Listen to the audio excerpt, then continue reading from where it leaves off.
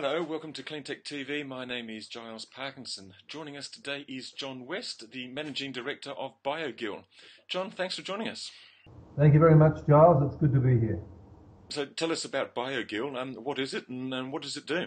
Bio-Gill was developed by ANSTO, the Australian Nuclear Science and Technology Organisation. So the Australian Government Science developed a system which was advanced in wastewater treatment. About 18 months ago, we reached an agreement with the Australian Government to commercialise the technology, and that's when Bio-Gill was born, in July 2007. So now you're treating wastewater, but you've got quite a unique way of going about it. Can you explain a bit more about the actual technology?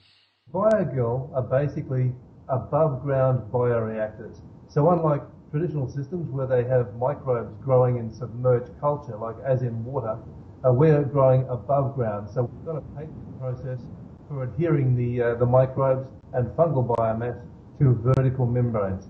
That way we're surrounded by oxygen, which makes them much more efficient. And as I understand it, this is technology actually came out of ANSTO, the Nuclear Science Research Centre.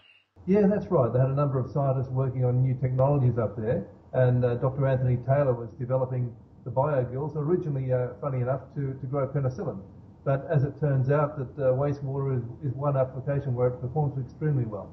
So you've got this product, so where are the markets and who are the customers and what do they want to do?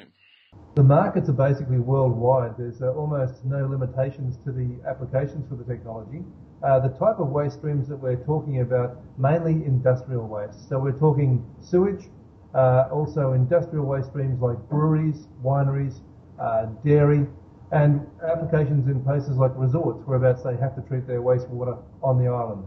So what are the economic drivers that are sort of suddenly making this technology in demand? Is it sort of increased environmental regulation? Is it just a more of environmental awareness? Is it just simply just because better and more efficient and cheaper technology? In Australia, there's a mixture of different reasons for that. One of them most certainly is regulation, where the government is trying to get companies to clean up their own waste streams to an extent before entering the sewage system. That's so it doesn't put too much pressure on the local sewage treatment plant. But environmental awareness has helped a lot as well. So there's a lot of people out there trying to do the right thing. They simply haven't had access to the right sort of product in the past. So we're filling a void that's been waiting for something to come along. You recently travelled in a Austrade trip, I understand, to the United States. Can you give us any sort of feel about how the technology was received or the different sort of vibe and ambience for these sort of products in the US? Yeah, look, the US is a very large market. They've got the same issues they have in all other parts of the developed world, whereabouts they have got large companies who are creating problems in their local sewage treatment plants, and they're trying to do more and more to reuse water rather than just discharge. So the Bio-Gill will actually clean water up to the extent where you can use it again and again. There's very few systems around that can do that. So we've got an advantage there. The US market's very large, and we intend entering the market directly in the near future. And is the US going to be your biggest market, or is it Europe, or is it Asia? What's the global prospect for your technology? The US market, because of manufacturing, is probably the number one for us.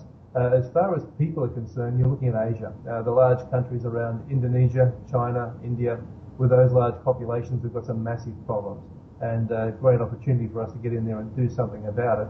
But the US, at this stage at least, because of their manufacturing base, they've got some issues that we want to get in and deal with straight away. Well, look, John, thank you very much for joining us today. Thank you very much, Giles. Good to speak with you.